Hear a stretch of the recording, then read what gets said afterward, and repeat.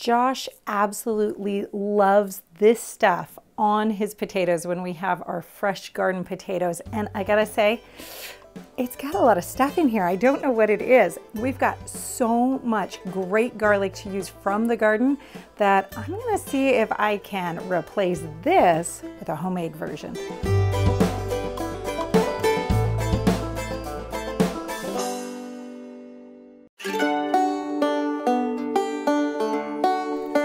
This is just a small percentage of the garlic that we grew this year and pulled out of the garden. And today we're going to be turning this great garlic into garlic powder and garlic salt. It is actually really easy and you are going to enjoy this process. You're gonna be surprised how easy this is. Our first step of this project is the hardest step of all, and that's getting the garlic peeled. We really want well-peeled garlic, but there's some tricks. First of all, this is a hard neck variety that we grew. It grows really well up here. There's about 4 varieties that we grow of hardneck garlic. And this is the basket that we have of just kind of all the miscellaneous garlics. The remainder of the garlic is either already back planted in the ground for next year's harvest, or it's braided by variety. So this is just a mix. I'm just starting by breaking up the cloves into pieces. Now, you can do this with as much or as little garlic as you want. You can do as little as 1 clove of garlic and turn it into some really, really amazing garlic salt. You don't need a lot, but you can use whatever kind of garlic you have on hand. And if you have to go to the store to get garlic, you can use whatever they have there too. Now we're really quickly going to just take off the stem end there, the root end, and we're gonna crunch each one. And then we are going to drop that into a large glass jar.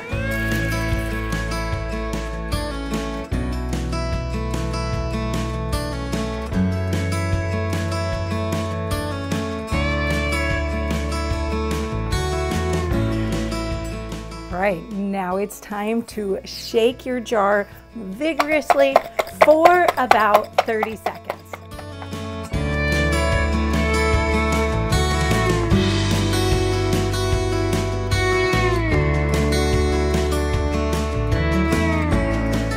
Now we're gonna dump them out onto a cookie sheet or a dehydrator tray. Now, this isn't gonna peel them perfectly, but it is gonna get you a long ways ahead. And pull off the skins. Look at that. Make sure you get all the little bits of silver skin off of the garlic so you have a completely clean clove. Doing it this way makes the garlic peeling part go so much faster. I've tried all different methods and this is the best method that I've found, especially if you're doing a batch this size, not too big and not too small. This is just right. As we go, we're gonna spread our garlic out onto our dehydrator tray that's been lined either with some parchment paper or with the silicone tray that comes with it, so that we can keep it from falling through the cracks of the regular tray. If you don't have a dehydrator, that's okay. You can also just use your oven. I've done it like that a lot of times and it works out really, really well. Just put this on a parchment paper lined cookie sheet instead.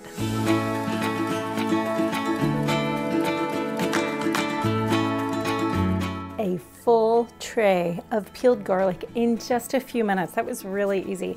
And that was the hardest part of this entire thing. Now we're gonna slide this into a dehydrator at about 125 degrees. That's about 52 degrees Celsius for maybe 10, maybe 12 hours. Start checking it after 8. What we're looking for is completely crispy, crumbly, and crunchable.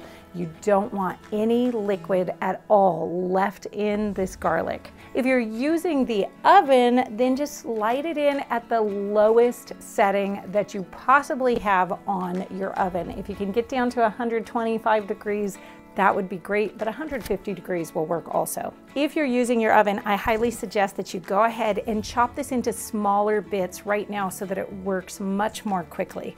But in the dehydrator, you can leave the big bits and the thick bits right around the edges where it's gonna get the most airflow, and you will end up with a great product.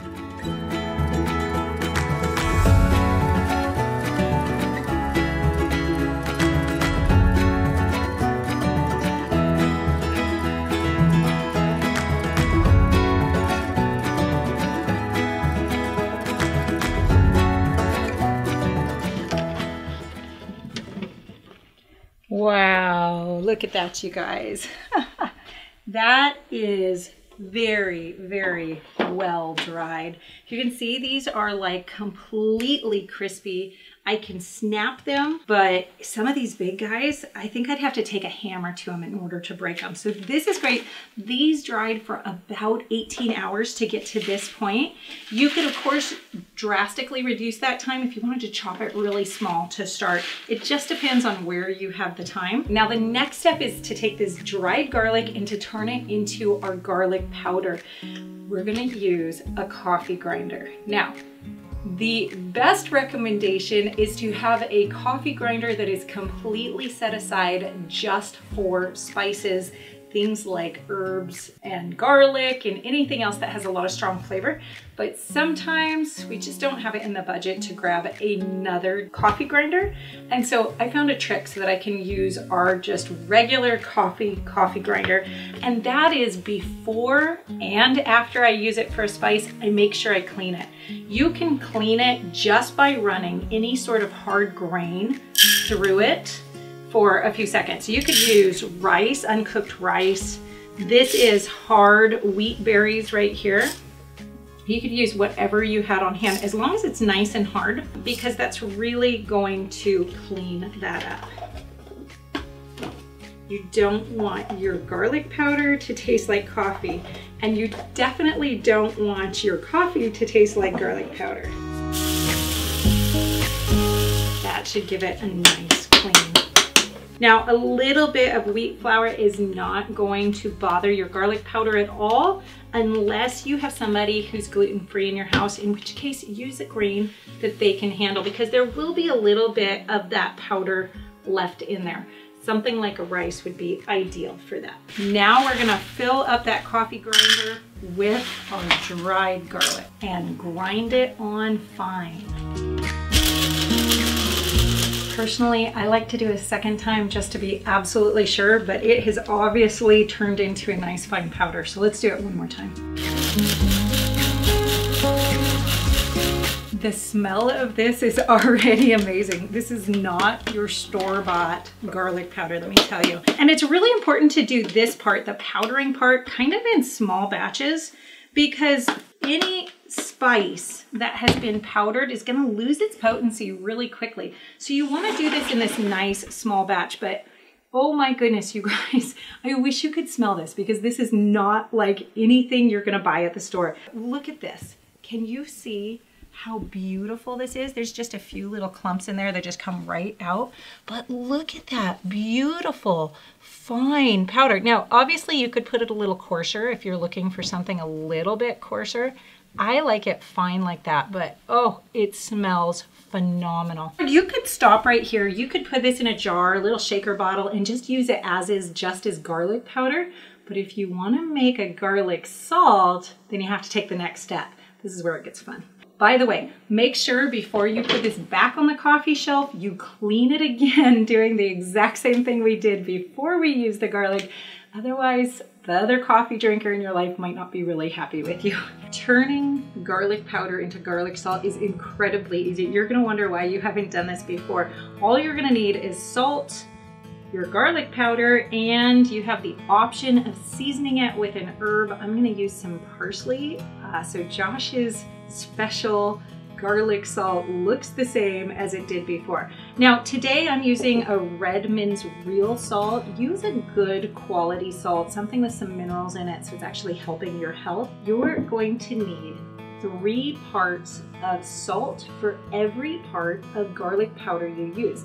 Now, a part can be as much or as little as you want it. Today, I'm using a 1/4 cup for my part, but if you only want a tablespoon, you can do that too. You'll just end up with about a 1/4 cup total at the end. Well, this is the 3 parts of salt. Put it right into a bowl. And then I want to get that 1 part of garlic powder. Now, one of the benefits of this is that the salt is going to help to wick out any moisture that might be in here, which you will unlock a little bit, so it'll get a little clumpy. And it'll pull it away from the garlic powder, which will make it store a little bit better. It'll make it shake a lot easier. And I'm going to do 1 part of this parsley. This is just beautifully dried parsley right out of the garden this year. Doesn't that look beautiful? It smells really good too. And you guys, that is how easy this is. We're just gonna mix this up and stick it into a shaker spice bottle. Look at that. And it smells absolutely amazing. Oh my goodness. I'll tell you what, that store-bought stuff does not smell anything like this.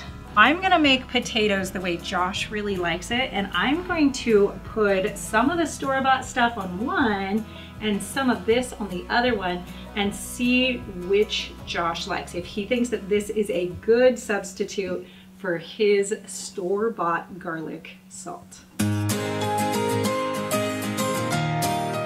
To prepare the potatoes, I'm going to take 5 of our red potatoes we grew this summer in the garden. I'm gonna wash them really thoroughly and I'm gonna put them in a pot of water, bring them to a boil and let them boil for about 15 minutes.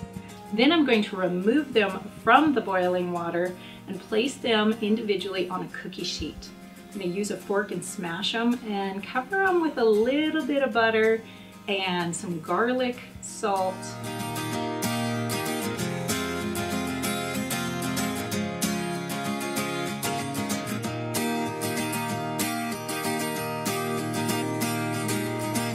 I'm gonna slide these into the oven just to toast them up a little bit. Let them cook until they just start to show the slightest bits of brown on the top, and then pop them right out of the oven. Make sure that butter is thoroughly melted. These smell really good. We have our trial potatoes.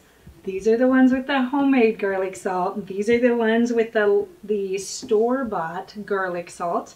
So I'm gonna call Josh down and see if he approves of my homemade enough that I can get rid of his store-bought, who knows what's really in here, and it's not really that flavorful anymore, garlic salt.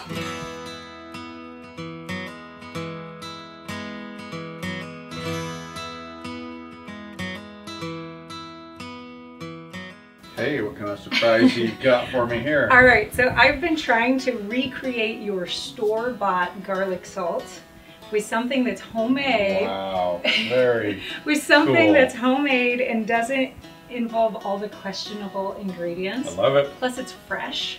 So Even better. And it's from our garlic and our parsley and healthy salt. But I didn't feel like I should throw out yours until you gave the thumbs up, since this is your thing. Here I have potatoes that this one has the store-bought on it. Okay, and this one has the homemade. Now you can tell the homemade because you can really see that parsley. Yeah, you can. It's like nice and fresh. Better value already. It is better value. It's not anemic parsley. It might be a little hot. It's fresh out of the oven. All right, well, okay. Good old Lowry's. Wow, very good. Okay, are you just saying that because we're on camera and you're being really nice to me? No, it's Does it taste more garlicky? Because it smells phenomenally more garlicky. It's definitely more garlicky. Uh-huh. Like the parsley, and I would say it could use a little more salt. A little more salt. Yep. Okay. But all right. it's so excellent. Maybe up the parts of the salt. Well, I got a little more in that bite. Okay. It's a fantastic replacement. So you'd be I'll happy if I had this on the shelf instead of this? Oh yeah, absolutely. Okay. All right, good. I'm sold. Another one down, another store-bought item with all sorts of questionable ingredients off our shelves. Another homemade one, homegrown one there. I think that's a success. job. All right, try it out, you guys. It's really easy and it's really delicious. Hey, if you like making your own spice blends and putting healthy seasonings in your cabinet, then check out this video here on making your own onion powder at home.